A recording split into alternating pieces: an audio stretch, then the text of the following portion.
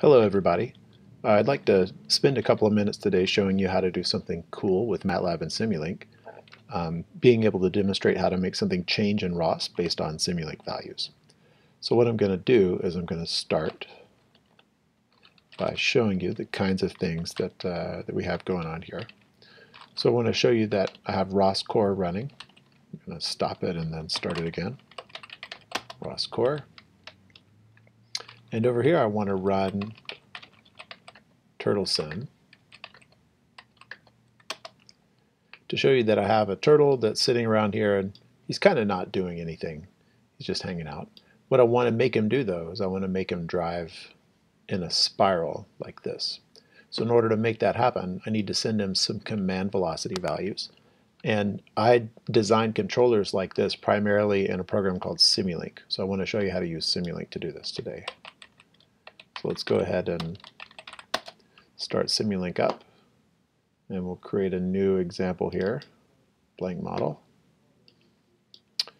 And I'm going to, before I forget what I'm doing, I'm going to go ahead and save inside of this temp directory Spiral 1. Let's just call it Spiral. Having an L and a 1 is possibly not a good idea all the time. So in order to make this work with ROS, I need to figure out some stuff. And the first stuff I need to figure out is what kind of equation do I actually want to use in order to make my system behave like this. So the canonical example that we have is something like r equals theta. This is the typical way that we describe what a spiral is, which is that whatever my angle is from some point should be determined by the radius that I am away from that point. So we need to be able to calculate the radius, and from the radius we're going to get a value theta. When we have that value theta, that's going to tell us the angle at which we'd like to be turned as the turtle. So I'm just kind of sketching this out now, but it tells me that I need to know the radius that I am away from some point. What point should I use as my first radius? So let's look here in the terminal. We'll see that the turtle was spawned at 5.544, 5.544 with an initial value theta as the pose is equal to 0. So let's go ahead and use this value 5.544 as my initial value. So up here in Simulink and commonly used blocks, I'm going to grab a constant here, 5.5444. We're going to use this, copied and pasted it there. So this is my 0th position for x and my 0th position for y. But I'd also like to know where the turtle is now so I can tell how far away I am. So in order to do that, ROS topic echo turtle1 pose. This is going to give me my current x and y position if I subscribe to the pose of the turtle. And I could have figured that out by saying ROS topic list. That would have given me a list of all the topics that are out there, and seeing that turtle1 pose is one of the topics to which I could subscribe. Let's now go ahead and subscribe to that. So I'm going to come down to the robotic system toolbox in Simulink, and I want to subscribe to a topic. And the topic I wanted to subscribe to, turtle1 pose. Now I like to double click on this and make sure that when I select this topic, turtle1 pose, then it will actually make the message type correct. So the message type of turtle1 pose is of kind turtlesim/pose. So I've got that information. Now one thing that you'll always want to do is terminate any connections in Simulink that you're not using, so I don't need the isNew parameter here. But I will want to figure out which points that I need to have from the pose. So I'm going to take this bus selector, which allows me to select values off the message bus. So if I double click here, I can see that there's different values in the turtle1 pose that are kind of interesting to me. So these are uninteresting. I'm going to remove them. I'm interested in the x and the y positions. So that's going to give me current information about the turtle. And I'd also like to have information that I'm going to be publishing. So let's go back to the robotic system toolbox again. I want to publish information, and I want to publish it to the topic turtle1 command velocity. So command velocity is of kind geometry messages twist. So I want to create a blank message here. And this is of message type geometry messages. Twist. And this will create a blank message, but it doesn't give me exactly everything I need, so I need to grab one more thing over here in signal routing, which is bus assignment. So I need to make sure that the message comes in on the bus and the message goes out on the bus. But here in bus assignment, I'm going to select which values I'm going to be setting. So I'm going to be setting the x, linear.x, that gives me my velocity, and angular.z, that gives me the rotational velocity of my turtle.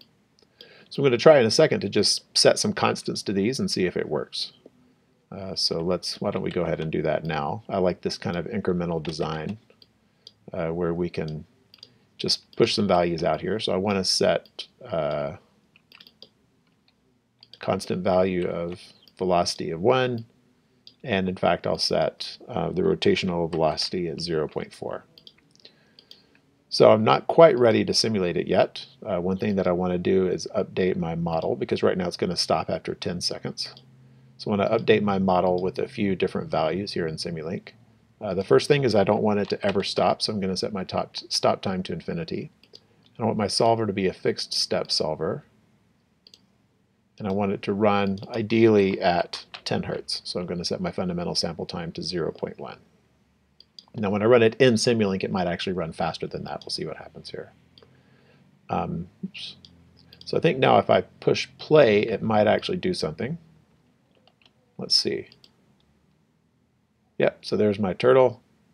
He rode around for a few seconds and then he stopped. So because we're not getting new values over time, it's not actually publishing new values. So I could set my velocity, for example, equal to the clock, which would make interesting things happening. Let's not do that.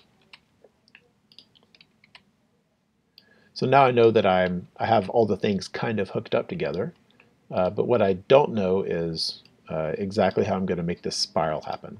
So if I'm going to stick with r equals theta, I'm probably going to go with just a standard velocity for now. So let's just say, for example, I want my velocity to always be equal to 2. So that's kind of easy to do. I'm not going to be updating my velocity.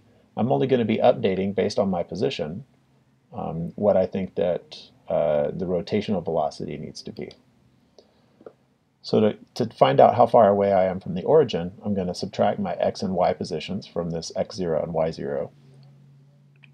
So let's find now some mathematical operations. So I'm going to use add here, except instead of adding, I'm going to be subtracting the second element. So x0 minus my x position, and then copy and paste. y0 minus my y position. This gives me my delta x and my delta y. So with delta x and delta y, I can calculate my radius by using the triangle rule. So I can subtract the square root of the squares of these two values, or I can use the square root of the sum of these two squares in order to calculate my radius. So in order to do that, let me just go now and find user-defined functions in MATLAB. So what I want to do is say that my output is equal to the square root of u1 squared plus u2 squared.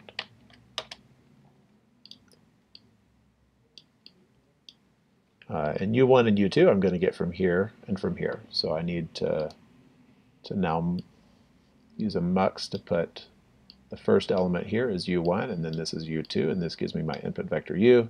And my output value here is going to be the actual radius. So this is getting kind of busy. I'm not really excited about having all these things here, so I'm going to just right-click and make this a subsystem. So this subsystem gets the radius. So the inputs here are x and y, and the output is my radius. So I could make this equal to r, and n1 is x, and n2 is y.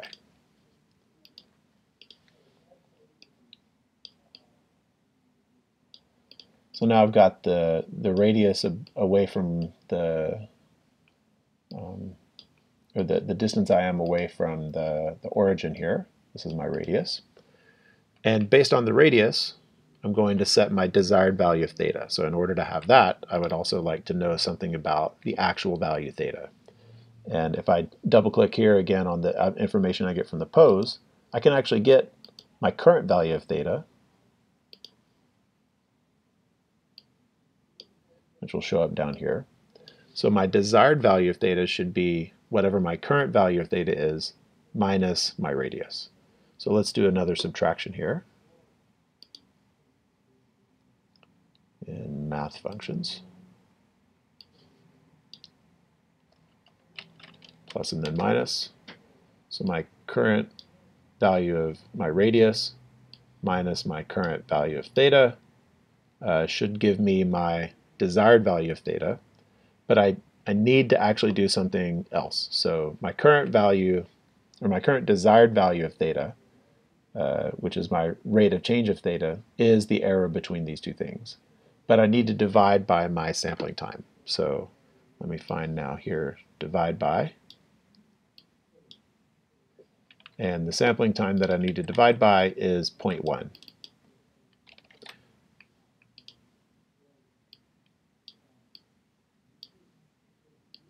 And that's going to give me my output spiral value. So let me come back here and stop my turtle. And let's run this and just see what happens.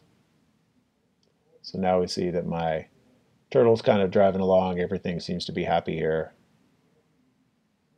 And then I run into the edge and he gets really unhappy. So we have an idea here that interesting things are kind of happening. He's behaving really strangely down here, and that's because that my distance away is larger than pi, and so my rotational velocity that I'm feeding in here into z is being is really big because we have a value here that's negative and a value here that's positive, and I'm not making sure that these values are between plus and minus pi. So it's kind of a flawed example to some degree, but we also really quickly, oops, let me start that back up again. We also really quickly were able to develop a controller in Simulink that makes something move around in ROS. So what you can take away from this is that if you'd like to prototype some kinds of these calculations to see what it is that you can do, then you can use Simulink or MATLAB as a prototype environment and then go from there to figure out exactly how to turn that into real code where you might want to bring in parameters and other kinds of things. Thanks for watching, and I hope this was useful for you.